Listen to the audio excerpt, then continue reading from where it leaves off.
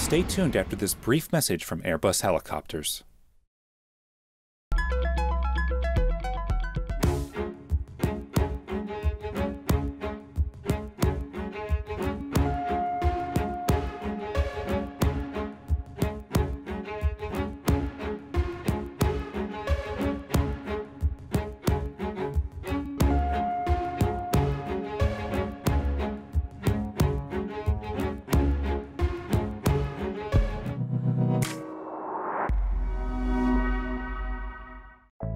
There's an air of optimism at this year's Heli Expo show, but it's very definitely cautious optimism. Manufacturers like Airbus seem reluctant to prematurely report the recovery of troubled sectors of the rotorcraft industry, like offshore support.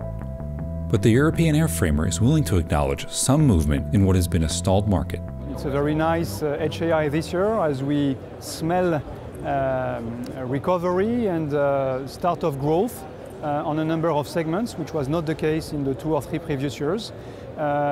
It's not coming from the oil and gas because the price is still low. We think we have touched the bottom, but we want to be very prudent on any strong recovery of oil and gas, and there is still a lot of overcapacity in the market.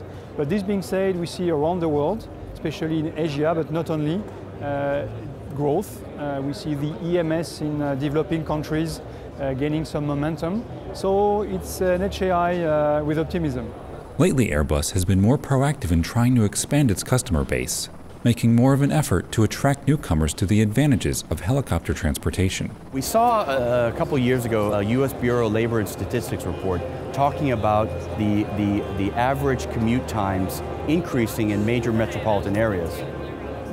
And if you overlay kind of the number of heliports that you can have in certain cities, it's not like that all around the U.S. But in many major U.S. cities, you have easy access to heliports from airports into the cities. So we started to talk to customers who had that fixed wing, but didn't yet think about a helicopter. And so this was the beginning of this whole journey that we took, was to better understand how they live and how they use the jet and how would they use a helicopter. And it evolved from more of a commuter, okay, we'll have a helicopter for some flights, maybe we'll charter. And in some cases, I'll be honest, we didn't get a sale, but we convinced them to charter a helicopter. And then it's evolved to, well, you know what? We have the helicopter and we'll use it more like a car. And that's very dependent on the regions. Here in Texas, it's very easy. Jerry Jones, as an example, in the Dallas Cowboys franchise, they bought an H-145 from us. And initially it was, well, we'll fly major sponsors, or we'll fly other NFL owners, to actually it's their daily commute. When they go to a local high school football game, they fly their helicopter. When they go to work, because their offices are in Frisco, they live in Dallas, the stadium is in Arlington, they could be 6 or 7 hours just in the car in a day, where it's 15 to 20 minutes in the helicopter. So we're discovering this new mode of utilization of the helicopter. Meanwhile, back in Europe, Airbus's development teams are busy preparing the new H-160 aircraft for service entry. The twin-engine model couldn't make the trip to Dallas because it's too deeply into the flight test process. We passed 360 flight hours on the 2 prototypes which are flying, and we are very busy with the development, which is making great progress.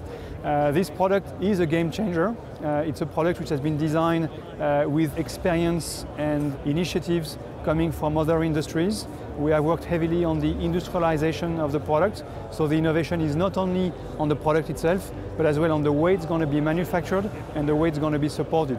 So the value proposition is going to be better for the customer. It's designed from the very inception to serve the markets that it's designed for, and it will prove to be competitive. That's basically what we will bring to the market.